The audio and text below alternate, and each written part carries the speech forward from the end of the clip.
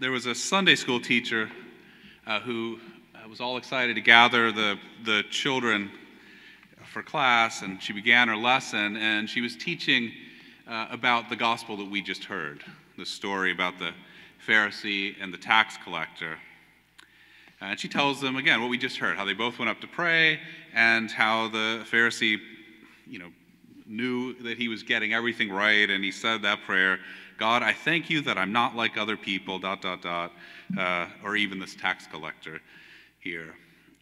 And then she tells the kids about the tax collector who stands far off and who's beating his chest and won't even look up to heaven and prays, God be merciful to me, a sinner.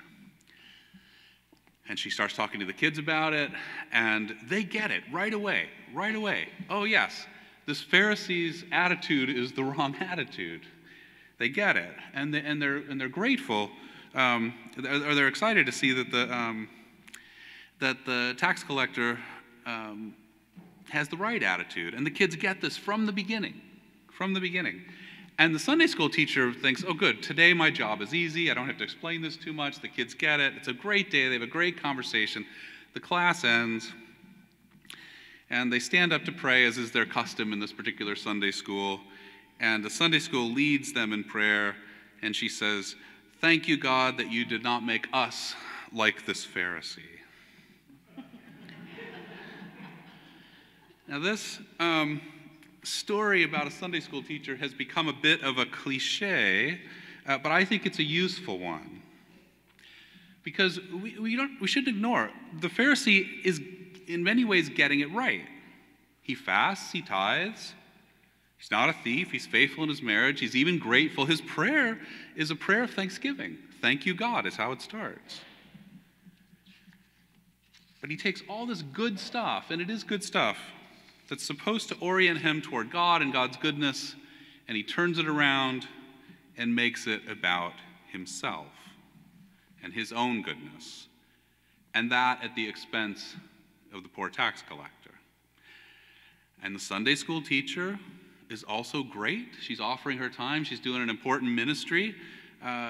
She's good at what she does, and her prayer too is a prayer of thanksgiving. Thank you, God, is how it starts. But she takes all this and turns it around and makes it about herself, especially in comparison with the Pharisee.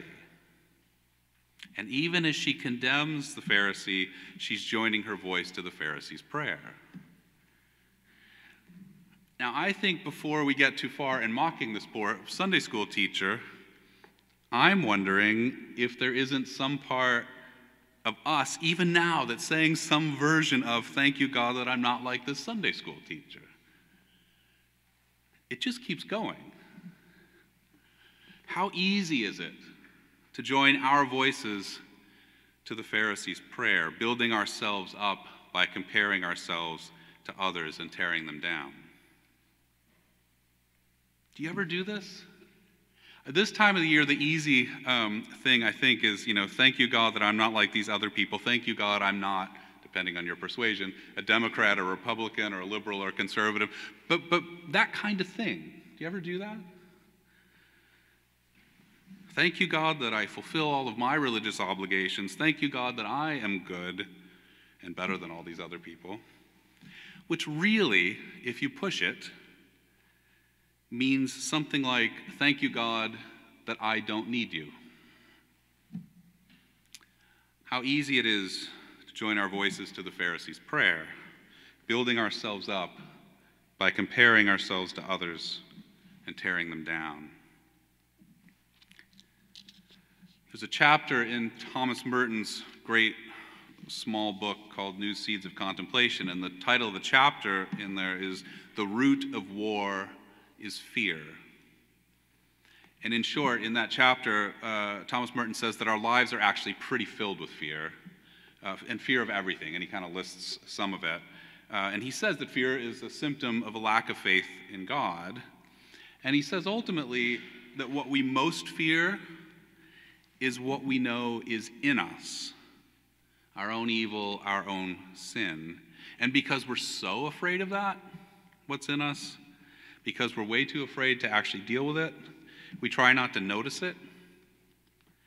We try to pretend it's not there, or at least minimize it. And one of the strategies that makes that more possible is to minimize it in ourselves and to exaggerate it in the people around us.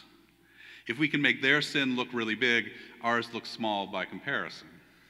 And Merton doesn't say it quite this way, but I've noticed in my life a kind of formula, and I use it myself on a regular basis. I know I do thus and such, but at least I don't do this, right? So, example, I know I tell little white lies, but at least I don't cheat on my taxes.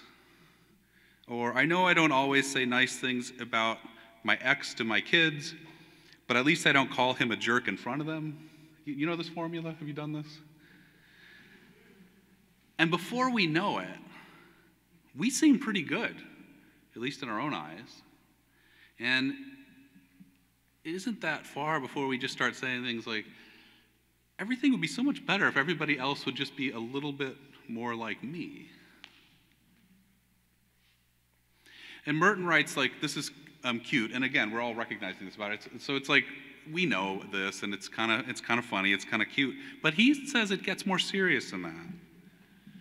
He says, when we see crimes in others, we try to correct it by destroying them, or at least putting them out of sight. It's easy to identify, he writes, the sin with the sinner when the sinner is someone other than our own self. You know what I mean? It's like, if I do something, it's like, okay, that's kind of a weird thing about me, this moment, but it's not that bad. But you're a sinner. And he says it's not too many steps from there to things like bullying and to hate crimes, to murder, to terrorism, to war. War is what the chapter's about. And so he said it doesn't take that long to get from that, I'm better, I'm good, you're the one who's the problem, all the way up to war. And near the end of that chapter, he writes that though we claim to want and even pray for peace, it's our own version of peace that we want. And he says it's absurd to hope for a solid peace based on fictions and illusions, specifically the fictions and illusions about what peace even is. And then he says, and this is near the end of the chapter, if you really want true peace, he writes, instead of loving what you think is peace, love other people and love God above all. And instead of hating the people you think are war makers, hate the appetites and disorders in your own soul, which are the causes of war. If you love peace, then hate injustice, hate tyranny, hate greed, but hate these things in yourself. How easy it is to join our voice to the Pharisees' prayer, building ourselves up by comparing ourselves to others and tearing them down. But we did hear another prayer this morning. We didn't just hear the Pharisees' prayer that got echoed in the Sunday school teachers and our own. We heard another prayer, a prayer that recognizes and speaks the truth about us, all of us, and that lets go of fear enough and trust God enough to speak that truth. A prayer that's not about relying on our own goodness, but on God's goodness. A prayer that will make space in our lives for God to transform us, and through our transformation, for God to transform the world.